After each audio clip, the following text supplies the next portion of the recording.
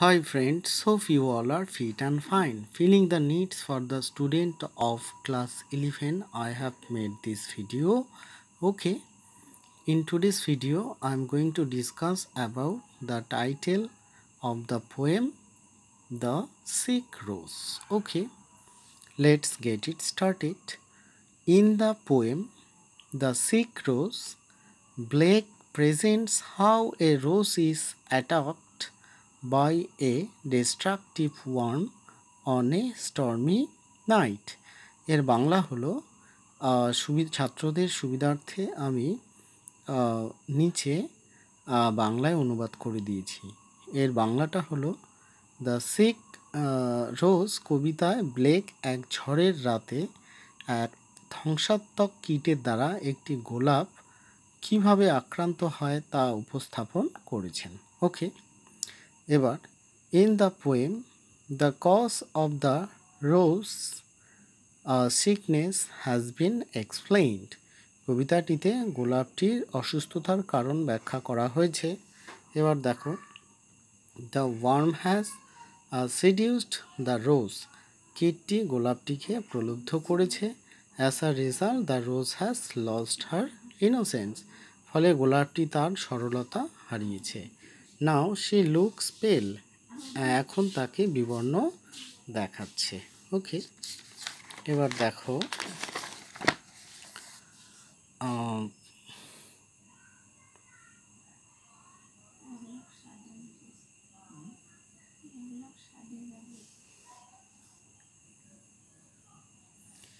the rose is no longer a symbol of innocence, beauty and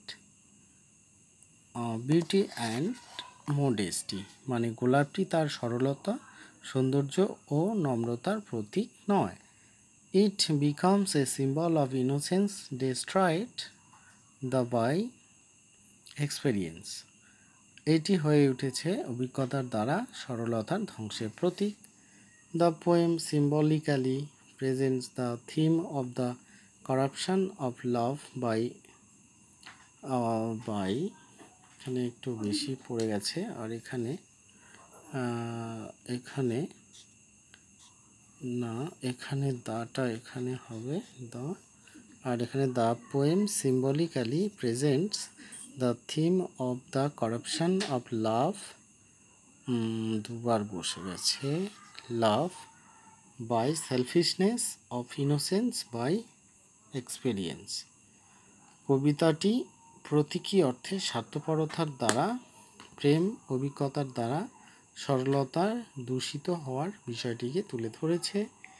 এবার দেখো, in this sense the roses sickness in the product of both her repressed sexuality and the evil design of the one, so the title is appropriate. দেখো, এর বাংলায় যদি আসি, এই অর্থে গোলাপটির অসুস্থতা তার অদমিত যৌনতা ও কীর্তির ক্ষতিকর উদ্দেশ্যের সম্মিলিত ফল, সেজন্য শিরোনামটি যথার্থ। এবার পুরো যে টাইটেল অ্যান্সারটা তোমরা শুধুমাত্র ইংলিশটাকে সাজিয়ে নেবে, তোমরা অ্যাটাচড করবে সব ইংলিশ লাইনগুলো পরপর, তাহলে একটা সুন্দর টাইটেল হয়ে যাবে। বাংলাটা দিয়েছি যাতে প্রত্যেকটা লাইনের মানে তোমরা বুঝে পড়তে পারো। ওকে, দেখো।